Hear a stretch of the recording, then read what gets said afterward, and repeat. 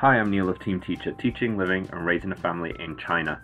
In this video, we look at sea animals. Let's check it out. As always, I start my classes with a rule slide where we go over the rules and I remind the students if they follow the rules, then they get a funny video or some reward at the end of the class. This video is actually for sea animals and themed around an aquarium, and it was because we were doing a field trip to an aquarium in China for my school. So I wanted to go over some vocabulary in English of the animals that they might see.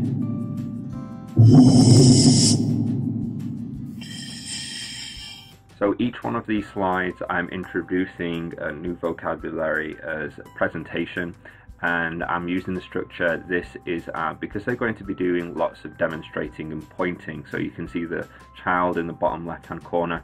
She's kind of looking at these different animals and she's going to use that structure, and that's the structure that I'm wanting them to use, you know, on the field trip. So all of this is new vocabulary for them, so it means that I'm going to be using a lot of the vocabulary again later on in the actual presentation, giving them those options always because it is very new for them. Once we've gone through the presentation, we've done some drills, asked them about what they know about the different animals, like how many legs, etc. And we then go into a song. So there's plenty of songs on the internet. If you just search for sea animals on YouTube, you'll get plenty of them to sing with the students. I think Ping Fong does a couple of really funny ones for them. Then we're going back into the game.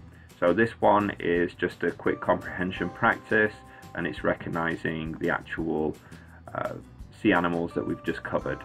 It's multiple choice, and I've actually included the vocabulary, plus I've included the number as well in case they can't say some of these words. If they can say the word, that's fine. If they can't, I'll let them use the number, and then I'll have all the students in the class repeat the word. And we go through this very simple comprehension checking. Then we're going to go into a story. So this story has been adapted, and it's kind of been adapted for our lesson, but it's a funny fish from the Oxford Reading Tree.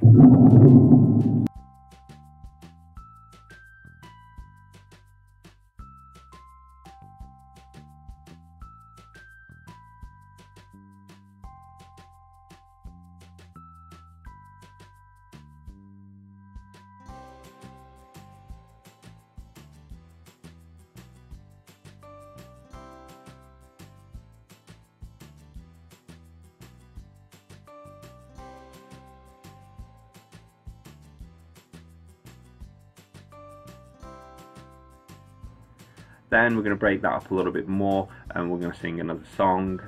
Again, you can find plenty of these on the internet. Just search for sea animals or under the sea, and you'll get plenty of songs from YouTube. Now we're playing a game that's a little bit more difficult. It's they have to identify the game. I'm telling them that they're swimming under the sea, but they can't see very well, and they have to tell me what they can see. So these little binoculars, they kind of rotate around, and I ask them what they're looking at, and I actually, as you can see, have kept all the names and numbers because I know it's unfamiliar for them. So I've actually included that to make it easier for them, and if they don't know it, then I'll be able to just repeat that language with them later. And we go through a whole bunch of these ones from before, very simply.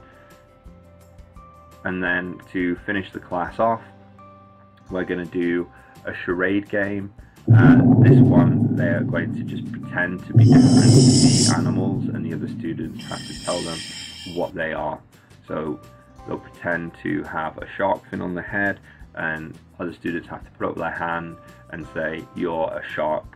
I'll do a couple of different demonstrations of this, and then we're going to start rotating with the students in the future.